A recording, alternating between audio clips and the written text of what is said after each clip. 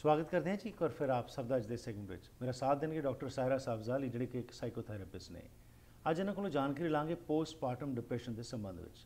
ਪੋਸਟਪਾਰਟਮ depression ਹੁੰਦਾ ਕੀ ਹੈ, ਕਿਉਂ ਹੋ ਜਾਂਦਾ ਹੈ, ਉਸ ਦੇ ਨਾਲ ਖਾਸ ਤੌਰ ਤੇ ਜਦੋਂ ਕਿਸੇ ਨੂੰ ਇਹ ਡਿਪਰੈਸ਼ਨ ਹੋ ਜਾਏ ਤਾਂ ਪਰਿਵਾਰ ਕੀ ਰੋਲ ਪਲੇ ਕਰ ਸਕਦਾ ਹੈ ਤੇ ਕਿਹੜੀ ਟ੍ਰੀਟਮੈਂਟ ਦੀ ਲੈਣ ਦੀ ਲੋੜ ਹੁੰਦੀ ਹੈ। ਸੋ ਸਵਾਗਤ ਕਰਦੇ ਹਾਂ ਡਾਕਟਰ ਸਾਇਰਾ ਤੇ ਇਹਨਾਂ ਕੋਲੋਂ ਜਾਣਕਾਰੀ ਲੈਂਦੇ ਹਾਂ। Welcome to the program. Thanks for having me. Thank you. So as a psychotherapist, you observe a lot of cases suffering from postpartum depression.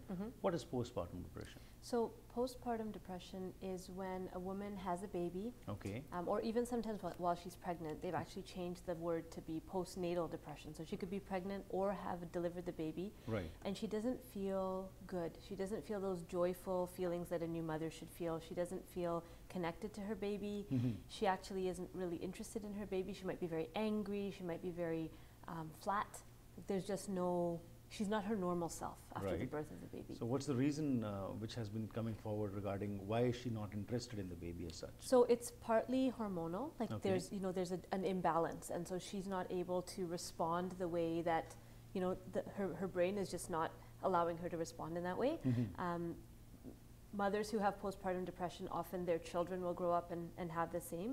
So it's a combination of, what we know about depression in general is it's a combination of, if it was in your family, but also the environmental factors and, your stressors and things like that. But there's, people say, well, how can I prevent postpartum depression? And there really isn't much we can do except make sure that the woman is very, very well supported leading up to the birth of the baby. So when do you call this a postpartum depression?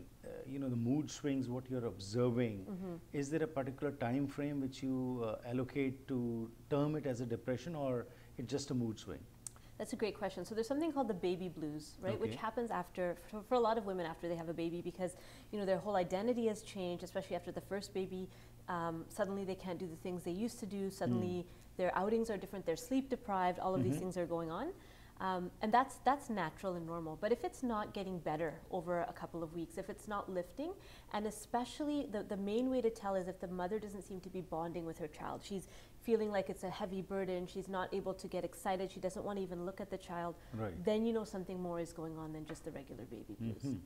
So as you gave the signs by which you can find out that whether a lady is not is going into this phase of depression.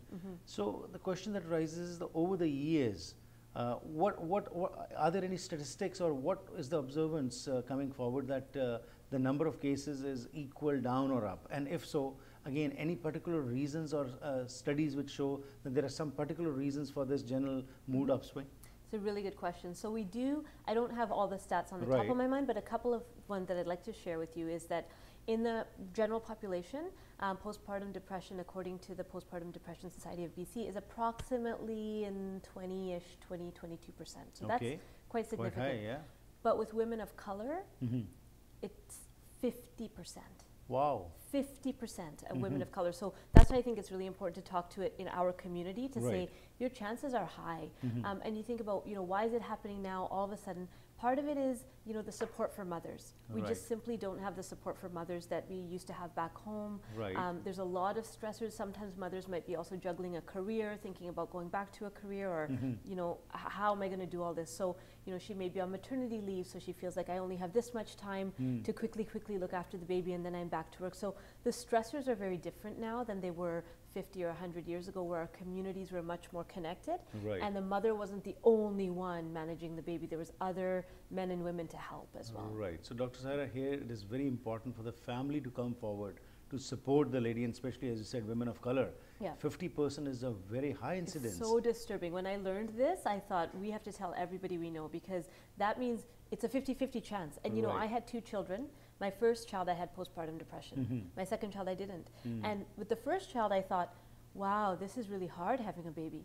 And the second child, I got all those natural, chemicals, and I felt so joyful, and thought, wow, if I knew this was what a baby was like, I would have so many, few more, But that first experience was so troubling, and I had family support, and my mother even said to me, I think something's wrong, but I was so it was shameful a little bit, right? Like, how can I admit that something's wrong with me? I'm a mother, I should be able to do this. So you were very closed about it, right? Yeah, so even me, somebody who's in the field, it was hard for me to admit that I had a problem, and it's only looking back that I realized what was happening. So for any women who are thinking, you know, maybe this doesn't feel good, this doesn't feel normal, I should feel happier, they can just talk to their doctors and get some support. Right. Yeah. But along with that, the family support, as you said, is very essential. What kind of family support should be provided if a lady is passing through this phase?